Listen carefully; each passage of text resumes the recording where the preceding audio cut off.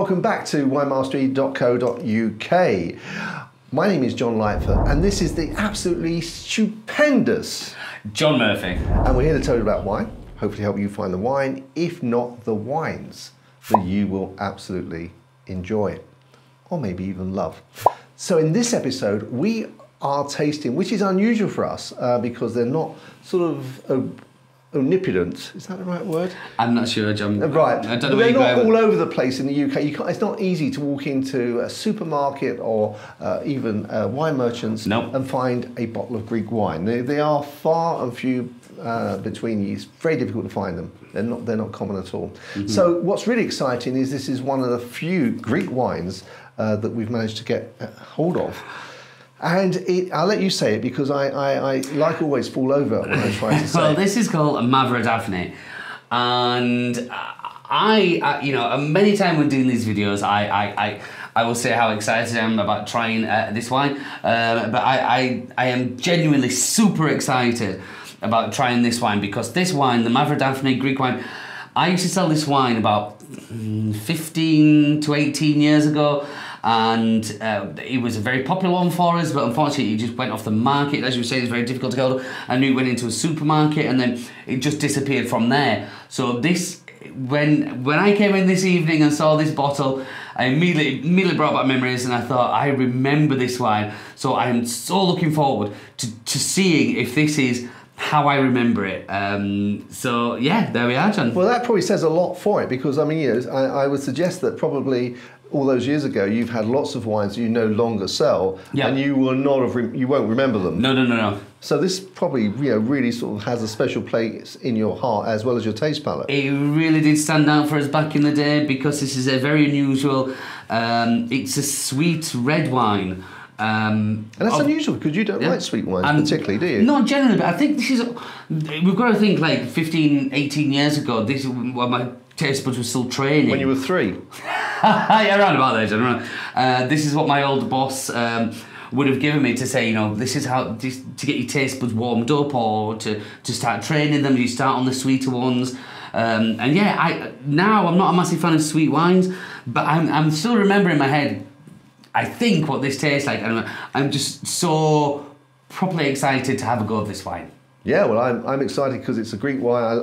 When I've been in Greece, I've had some fantastic wines, but never been able to experience them here. So really looking forward to tasting it. Well, should we have a look at the colour first? Yeah. I'm even looking at the bottle there. Sorry, I'm distracted. And they haven't even changed the label.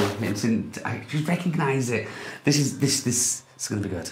Right, so yeah, sorry. They probably have some Yorkshire in them if they've not spent any money on the marketing in redesigning the label. Not that much time, no. So let's look at the colour. Would I be wrong in describing that as tawny? No, I think you're quite right with that. I'll be honest, all those years back, I can't really remember what the colour was like, so I don't know. But yes, you're right, John. It's definitely tawny. It doesn't have a vibrant red or no. There's nothing there. Let me give the folks see if they can. Whoops, excuse me.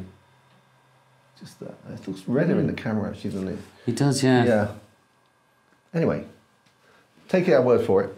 It's definitely a tawny colour if you manage to get some. Right, let's have a look on the old nose there.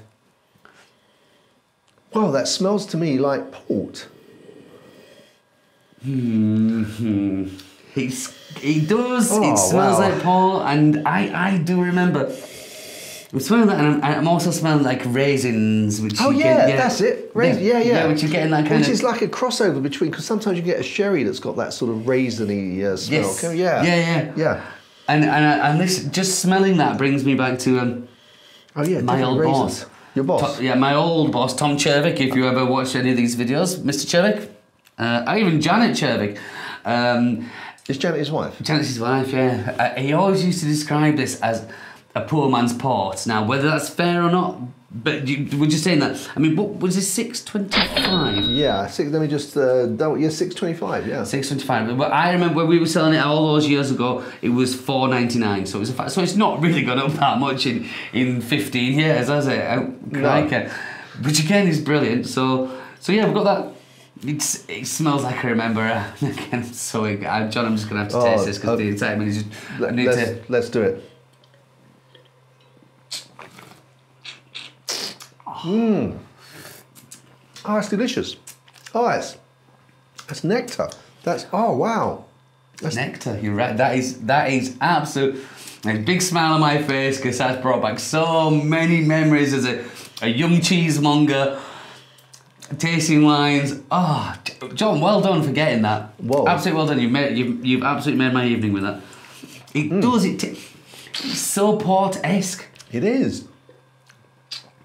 I wonder actually whether you're doing it a disservice by calling it, or Tom was doing a disservice by calling it poor man's port, because, you know, poor man's port suggests that if you can't afford port, buy this, which I agree, at £6.25 you would be, you know, more than welcome to. But it's not something that I would say, okay, I can afford port, therefore I'm not going to buy this. Actually, I would still buy this. I think it stands up on its own. I see what you mean, John, and I'm drinking this, and from the knowledge I have of port, like you're saying, sometimes I would lean towards that.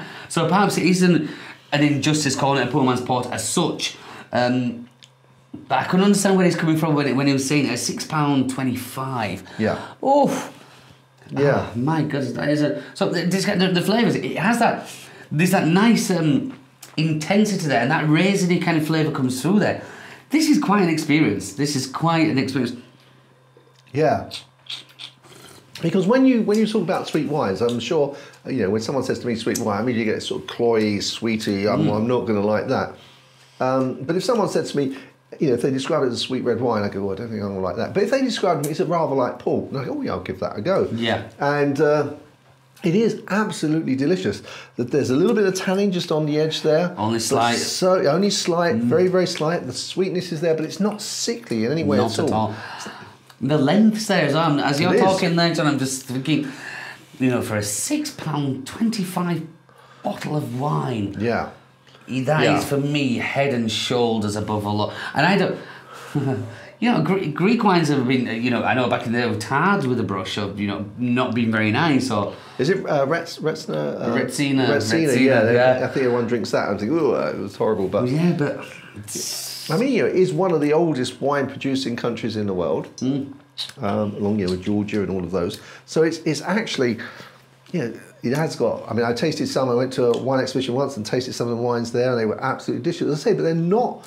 They don't proliferate around the UK anyway. No. They kind of fell out of favour or fashion. You know, I personally, I don't sell any Greek wines. Perhaps you up my game after. In fact, John, after tasting that, I'm going to look into more Greek wines, because that, my opinion, is properly outstanding. It is. It is really, really, really nice.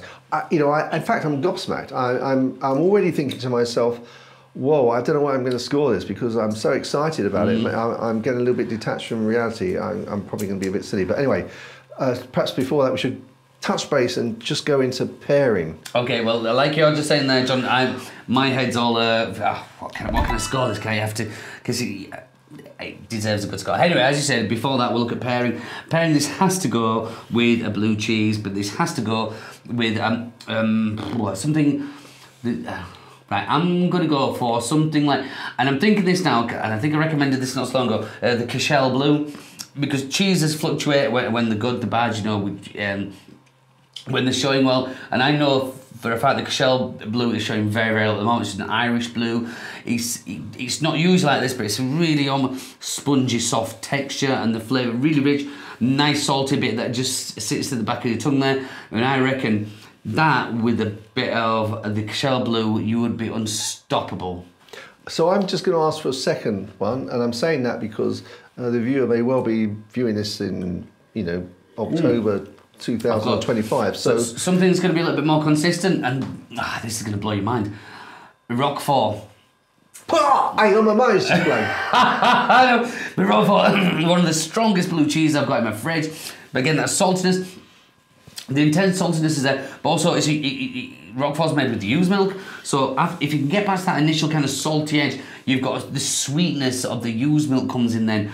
And again, yeah, that'd be a good night. I tell you, if you were to have yourself a dinner party and you've been drinking, you know, some ordinary wines all night and eating the food that was going to match them, and then you brought out a cheese board which had Roquefort on, and you brought that wine out, That'd be the stuff of legends, I would say. Well, you know, if you said that in Newcastle, use, you know, it means yours in Newcastle. What, use? Use. Does it? Yeah, so, you know, if you don't say that in Newcastle. So,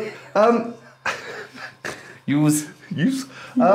So I'm struggling with what to eat, and I'm going to have a little bit of a cop out here, because what I would say is, in terms of a meal, what I would say to you is, if you've had your main course and you're on to dessert, and you're not really into a dessert, you don't really want a dessert, it's a little bit too filling, you're reasonably full, I'd say have a glass of this. Have this to replace the dessert course, and I can't think. I mean, you know, I can't think of a main course that this would pair with. No, particularly. No, this would have to be, as you say, either as your dessert or with a cheese board. Yeah, that's.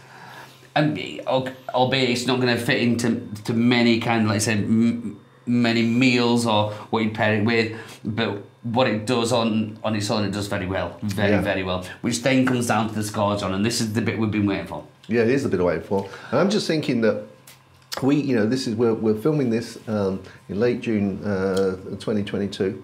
It's a reasonably hot evening, and I'm just thinking how much this would appeal on a very cold December, January evening with a log fire in front of you, and this. So, you know, I think this does brilliantly to, you know, build up so much enthusiasm for us on this warm evening. Goodness knows what it would be like on a sort of chilly, cold, warm your heart. So I'm ready with my score. I'm ready with my score. Okay. Do you want me to go first? Go for it. 92. 93. Oh, really? And that's a big score. That is a big score for you. I think that might be your highest ever. It might be, but I could not do it. I was teeter on the 92 because I'm thinking just how far away it is from 100, because 100 has got to be smashing. But this is not far from this. It's £6.25. Yeah, it's delicious. It's 15%. You know, I can't think of a point where if someone said, "Do you want a glass of Mavrodaphne?" I can't think of one time I said, "Nah, I'm all right." Every time anybody offers me, I'd go for it. It's unique. It stands on its own.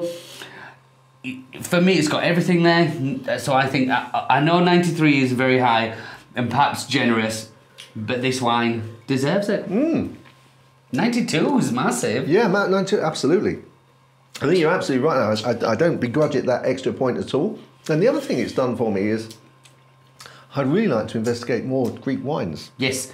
Yes, well, I was saying, I'm definitely going to have to look for the shop, definitely. Yeah, I mean, it really does, you know, in general, yeah, I really want to get into some more Greek wines. Sounds like a good excuse to go to Greece, doesn't it? I'll come with you, John. Wine Mastery on tour. Wine Mastery on tour. Well, you know, this is obviously for us guys, a definite buy. It's really good. You know, look it up. I'm sure there's you know, somewhere local, as John said, they've gone to supermarkets now, so you should be able to get it. I'm sure it's available around the world. Certainly if it's available in the UK, I'm sure it'll be available elsewhere around the world. Fantastic wine. Well, that, I think, is one of the top wines we've tasted so far. And I'm very pleased with that. And so am I. Oh, what a great place to end the evening. Fantastic. Indeed. Yeah. Okay, guys, until the next time, when hopefully we can find another winner like this, we'll see you there. Chin chin. Chin chin.